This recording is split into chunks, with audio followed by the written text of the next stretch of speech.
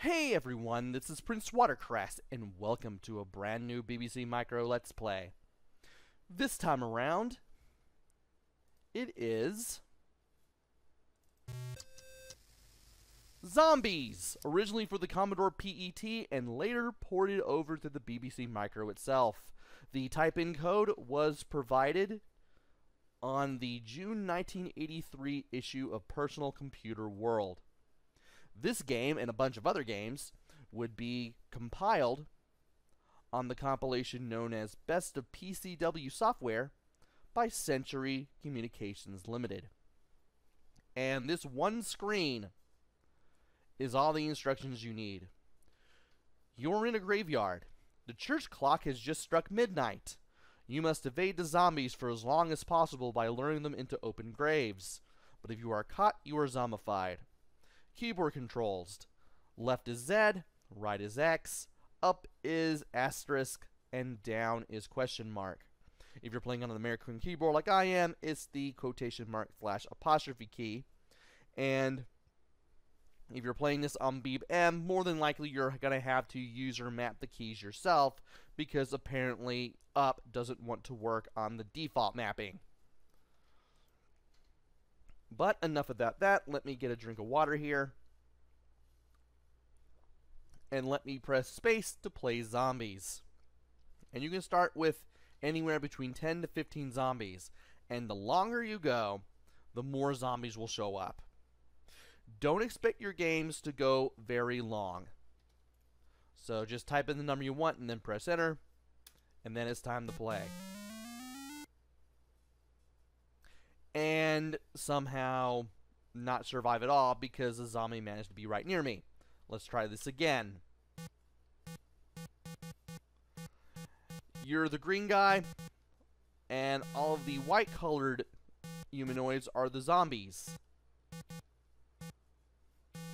Thankfully, you can hold direction keys down,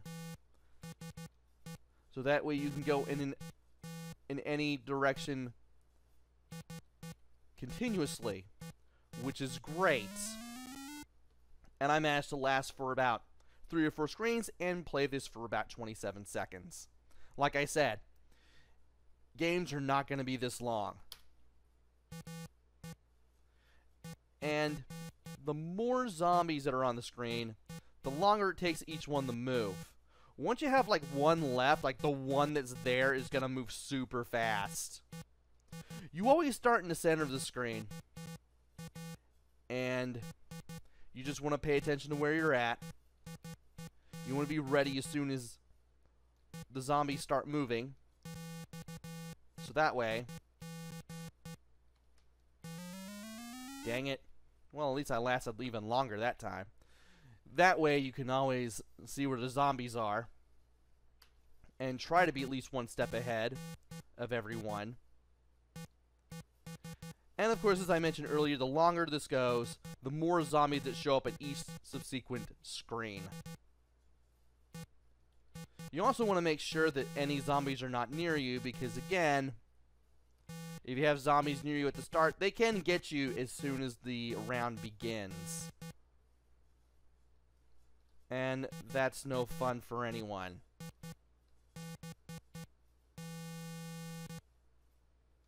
And I had a lot of zombies going to graves. That was amazing. Now, the zombies will always take the shortest path towards you, and that is something that you definitely want to keep in mind.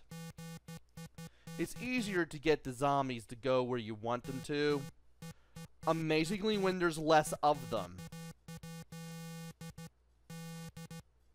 Because it can be a little hard. Ooh, 1 minute and 4 seconds. It can be a little hard to kind of goad them into where you want to go. Well, I'm asked to do a whole minute, and that took faster than I thought it would. So, I'm going to be cheeky and do 50 and see what happens. I may survive, I may not. I want to make sure that no zombies can get to me in a straight line. And that is one screen clear. Wonderful.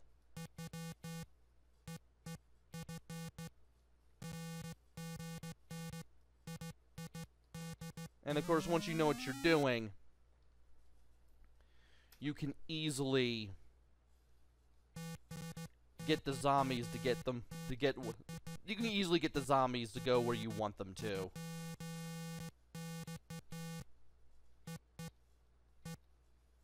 And I thought I was not going to survive there, but thankfully I did.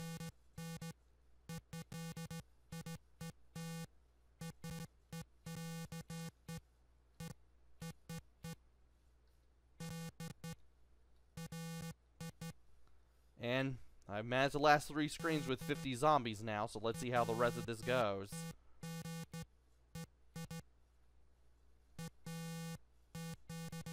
Gonna have to reposition myself very constantly every so often. I wouldn't exactly say constantly, but at least every so often, just so I can coax more zombies into the open graves. And almost lasted as long as my longest run there. That's amazing. And once you've played one round of zombies that goes for a good short while, you've pretty much played them all. At least this game is better than Robo Swamp. I will definitely give it that. And despite the short amount of time that I played this game, I can easily tell you that I really, really like this one. You can hold a button down to go in one direction continuously, which really helps when it comes to getting enemies, or the zombies rather, to go into the open graves. You're not fighting against the game itself to make sure that you actually move in the direction you want when you want. The control is a lot more responsive. And for that, I recommend this game. And if we press N, we get the basic prompt. That's it. Oh well. But anyway, I might as well go ahead and give my short mini review, which is definitely going to be favorable, because this is definitely a step up from Robo Swamp, which I played some time ago, and I wasn't continually fighting against the game. Graphics, you have very simple, primitive graphics, but they definitely get the job done. You're identifiable, the zombies are identifiable, the graves are identifiable. That's it. And thankfully, the walls and the graves don't kill you if you run into them either. That's a good thing, too. I should probably mention that. Sound and music, you just get the usual beeps, the usual low-toned beeps for when zombies move and from when you die. That's about it. It's not much, but it's there. Play control. Once again, I can't believe I can believe I'm mentioning this actually. But this game definitely is playable. The controls are very responsive. You get to move in the direction you want to go when you want to go in that direction. You're not constantly fighting against the game like you did in Robo Swamp, which I played some time ago. And you can run in one direction continuously just by holding a button down, which I like. Something you couldn't do in Robo Swamp. And for the replay value, your mileage may vary. You may play for 5 minutes. You may play for however much longer than that.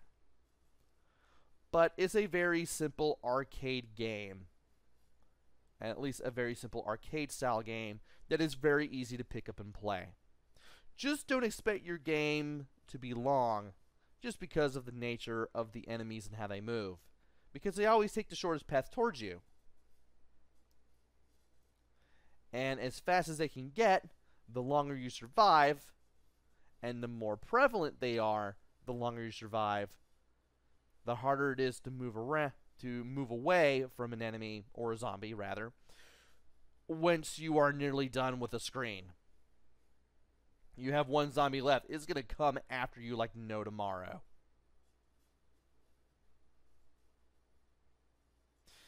And that's pretty much everything that I can say about this game. Do I recommend it?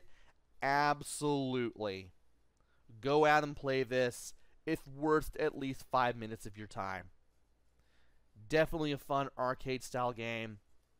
It looks alright. It plays well. You'll have some fun with it.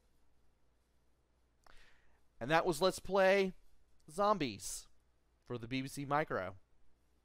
Hopefully you enjoyed this as much as I did. Maybe just a little bit more. And hopefully I will be back with another game. Maybe it'll be good. Maybe it'll be bad. Maybe it'll be somewhere in between. Who knows? Until then, this is PrinceWatercress. Take care. Stay safe.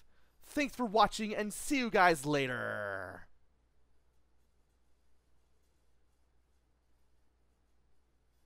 Special thanks to High Retro Game Lord 89, without whom this Let's Play would not have been possible.